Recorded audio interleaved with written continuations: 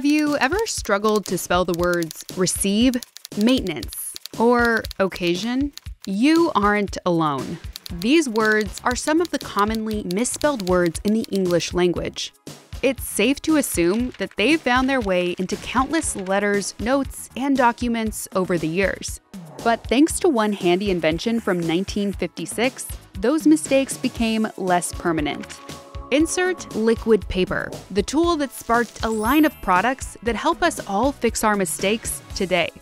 So, what led to the invention of one of the most popular office supplies of the 20th century?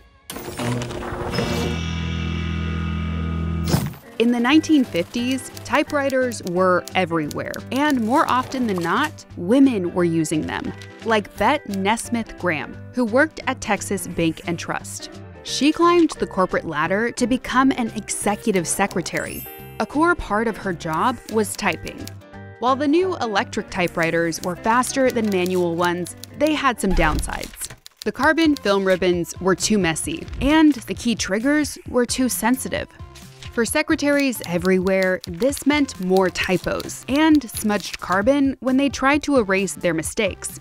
Bette looked to find a solution that would save her from retyping whole pages. Graham used her kitchen blender to whip up white tempera paint. Armed with a tiny nail paint bottle filled with her new concoction, Graham secretly started using it at work to cover up typos. Soon, other secretaries in her office found out about her secret, and by 1957, she was selling 100 bottles every month to her colleagues. To meet the demand, she paid her son Michael and his friends $1 an hour to fill the bottles, cut the brush at an angle for easy application, and label the product, Mistake Out. Over the next few years, Graham continued to market Mistake Out, but her growing business was about to make life more challenging. One day at work, she accidentally signed off a letter as the Mistake Out Company instead of Texas Bank and Trust. Ironically, her own invention would have come in handy if she had caught her mistake in time. But she didn't, and Bette was fired. It was the break she needed. In 1958, Graham changed the name of her product to liquid paper and applied for a trademark, which made her product's unique recipe a trade secret.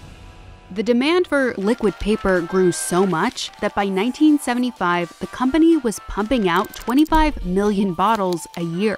And with that, a whole new category of products had taken root. Everything from colored correction fluid to self-correcting typewriters and correction pens started appearing in the stationery aisle. Despite the competition, Graham's secret formula allowed the Liquid Paper Corporation to take control of 75% of the market by 1979. But trouble was brewing closer to home. Her ex-husband, Robert Graham, who had initially helped her build liquid paper, now conspired to bar her from the company, and even tried to change the liquid paper formula. But Bette fought for control and retained a 49% stake. In 1980, she sold the brand to Gillette Corporation for nearly $48 million.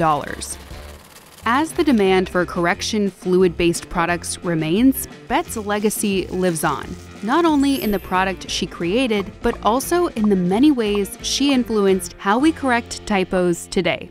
Don't make a mistake by missing out on videos like this. Hit that subscribe button and head on over to thehustle.co to subscribe to our daily newsletter for more stories about industry-changing founders.